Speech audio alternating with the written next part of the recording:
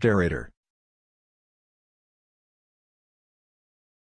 A deaerator is a device that removes oxygen and other dissolved gases from water, such as feed water for steam-generating boilers.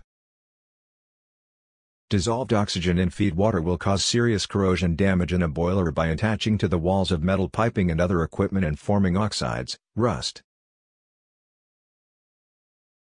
Dissolved carbon dioxide combines with water to form carbonic acid that causes further corrosion.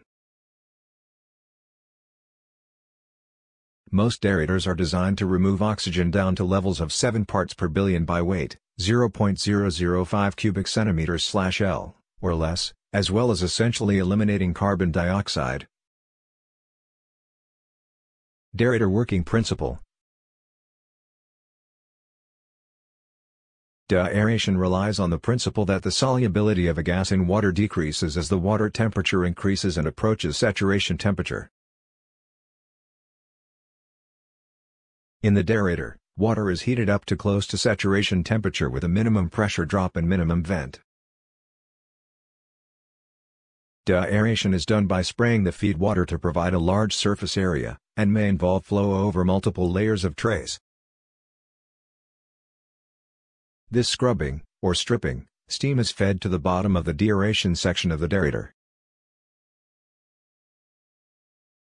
When steam contacts the feed water, it heats it up to saturation temperature and dissolved gases are released from the feed water and vented from the deaerator through the vent.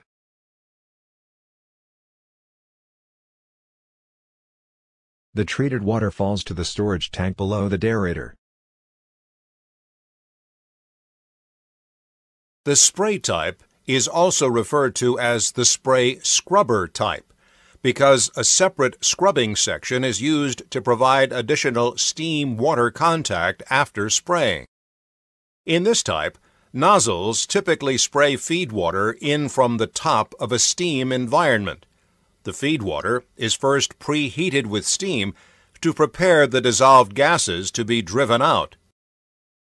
Then, the feed water passes into a deaerating or scrubbing section which uses steam to strip the dissolved gases from the feed water. The feed water is pumped from the bottom of the deaerator and sent to the boiler, and the gases are vented from the top.